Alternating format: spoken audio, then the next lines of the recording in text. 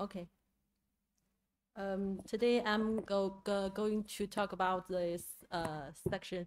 I think follow these previous literatures how to live to 100 years. So lifetime risks is another question we always focus except from the 10 years risk. So I will present our my literature from this aspect. The first is we need for individual risk assessment of CVD. So according to GBD data, we can see in the past 30 years, life expectancy at birth increased globally.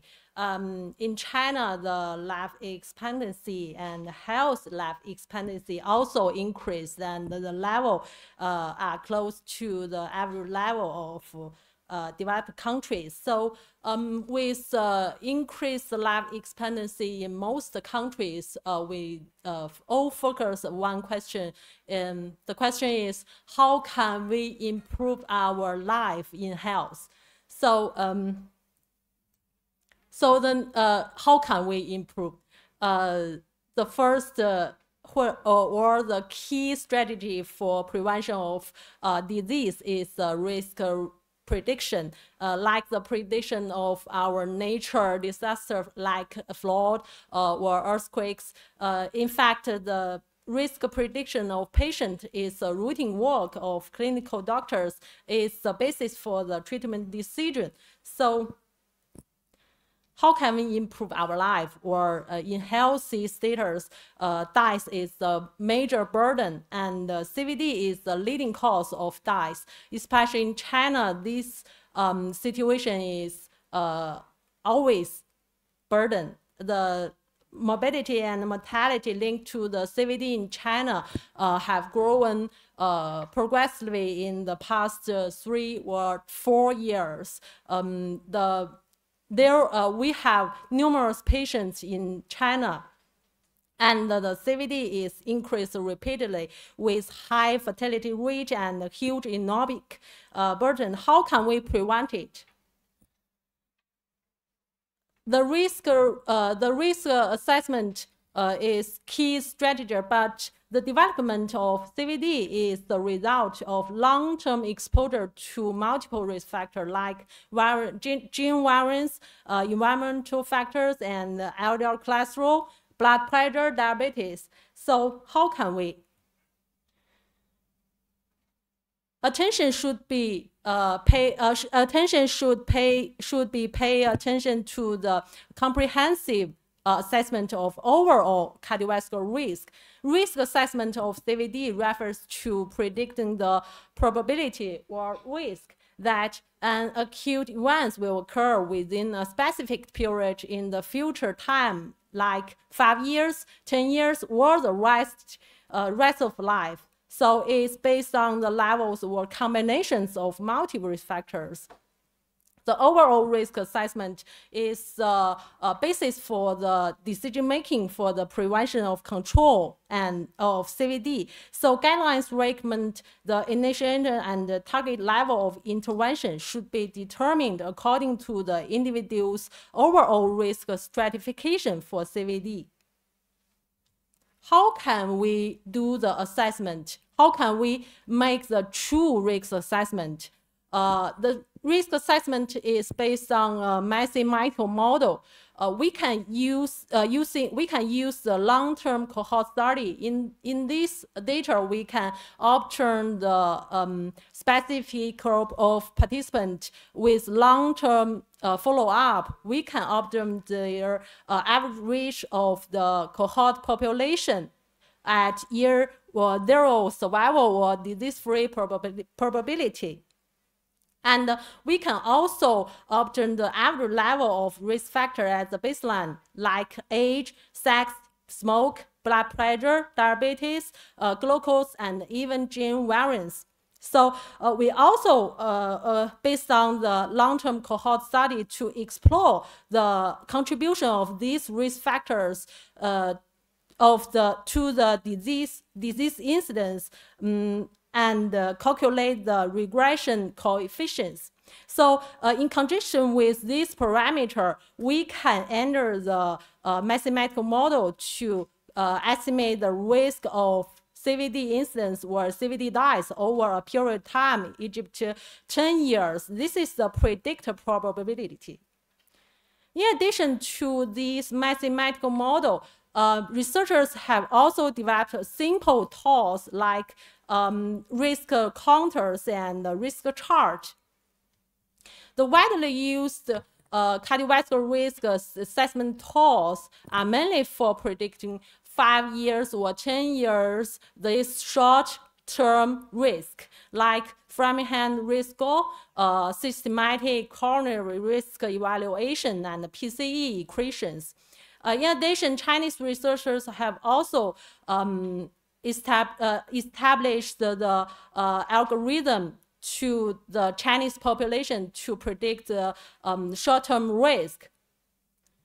However, as we all know, when the 10-year CVD risk is substantially influenced by the age, as we can see in the score chart, we can see almost all young and middle-aged individuals belong to the low risk as the green chart. These young and middle-aged individuals are likely to exposure long time to multiple risk factors across their lifespan. So this will lead them to increase long-term CVD risk. So how can we choose this? And if we alone use the 10-year CVD risk, we will miss the opportunity of the early prevention to these young and middle-aged individuals. So the concept of lifetime risk has been proposed. What is lifetime risk and how to assess? So as early as 1999, Professor Donald have developed a lifetime risk of developing a CHD. Lifetime risk refers to the probability of a person developing a disease at some time during their remaining lifetimes, after accounting for other risk of death. So the lifetime risk is different from the 10 years risk is use age as the time scale and is calculated actual observed risk of individuals. So we can generally use the modified Kaplan-Meier method after fine-grained computing risk adjustment to calculate the individual's lifetime of specific disease. Professor Barry used the cardiovascular lifetime risk polling project, including 8 cohorts, to calculate the lifetime risk of CVD in American adults. He found that a participant at 55 years of age, like this one, if the patients with optimal of all risk factors, they will have substantially lower lifetime risk of 4 point up to the age of 90. However, if patients have 2 or more major risk factors like high TC, high blood pressure, smoke, or diabetes, he will have 6 to 8 higher than these ones. So moreover, many young men and women have low short-term and high lifetime risk, as the cardiac study found that low short-term and high lifetime risk represent 50% of these participants 32 to 47 years of age at year 50. So this finding suggests that the lifetime risk may help to early identify at-risk individuals. In 2050, our team using Chinese population, a cohort from Chinese population, for the first time to calculate lifetime risk of CVD in a Chinese population. We can see in our study, the men and women at age 35, the lifetime risk were 24 or 20 respectively, up to age of 18. And as the American study found that a very low lifetime risk was also found in individuals with optimal profile of risk factors. This may modify the effect of aging. Furthermore, because stroke is a major cause of premature death in China, so we further to calculate the lifetime risk of stroke in young and middle age in Chinese population. We also found that the participant aged 35 to 40 years, the mean lifetime stroke risk was 18 and 40% in men and women. And we further found that blood pressure most effectively discriminate the lifetime stroke risk. This finding is different from Framingham study. They found that diabetes is most key risk factors to discriminate the lifetime CVD risk in American adults. So recently, the GW-ICC lifetime risk of stroke collaborators also report the global, regional, and country-specific lifetime risk of stroke from 1990 to 2060. They found that the global lifetime risk of stroke is 24%. Furthermore, they found that there were substantially geographic variations of the lifetime stroke risk.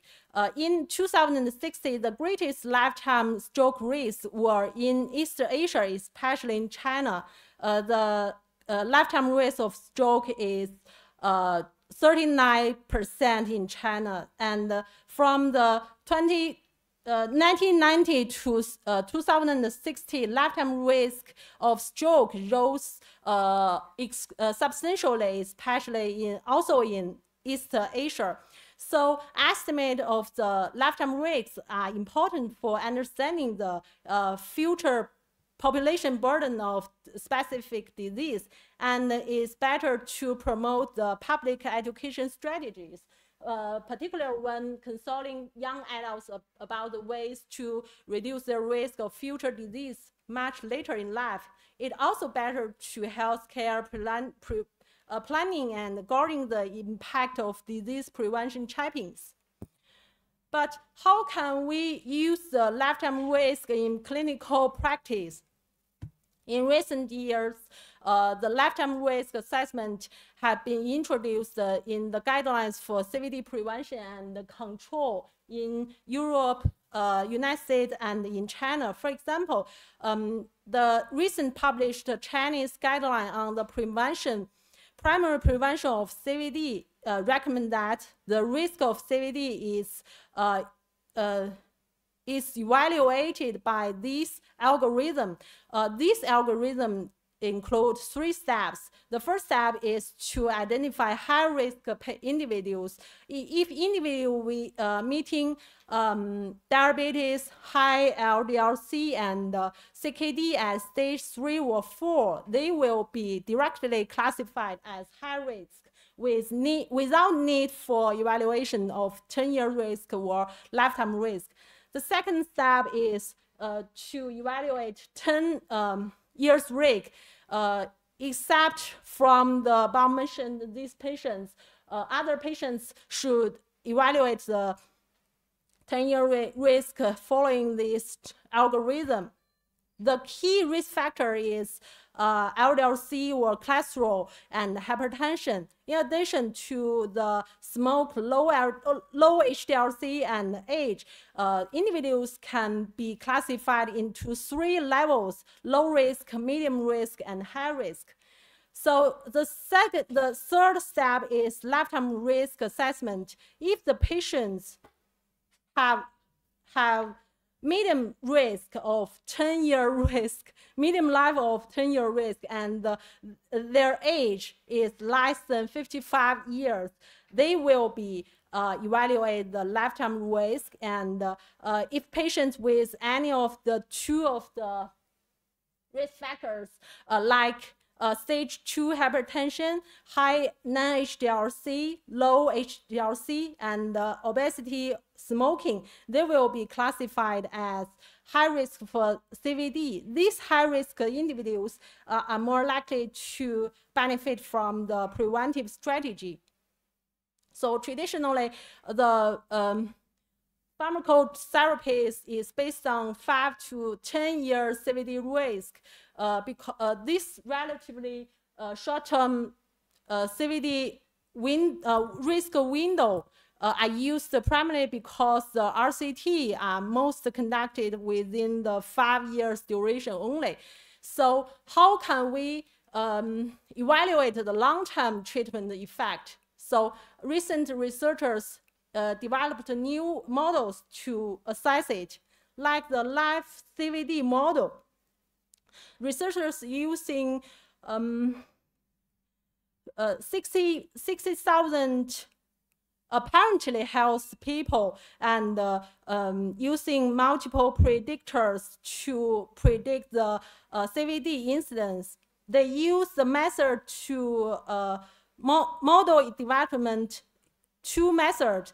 The first is they construct two complementary fine-degree competing risk adjusted to left truncated function. They also, in conjunction with therapy effect, so they construct a lifetime model for prognosis and therapy effect. As shown in this figure, two persons with 45 years old and 70 years old, they have identical risk factors under the lipid and blood pressure lowering therapies. Younger people have a smaller 10-year absolute risk reduction, but a greater gain in life years free of CVD. So using this lifetime risk model, we can increase insight into therapy benefit from the complementary use of 10-year and lifetime estimate, and it may facilitate individual medicines and doctor-patient communication. So a brief summary, lifetime risk assessment of CVD provides a basis for risk assessment, especially in young and middle-aged population. It is important to implement to the 10-year CVD risk assessment. Is beneficial for high-risk strategy and population strategy for CVD prevention. It can be used to identify young people with low short-term risk but high lifetime risk, can also increase young people's attention to the risk of CVD, and is of particular importance for monitoring individuals to improve their lifestyle and enhance treatment compliance. Thank you very much for your attention.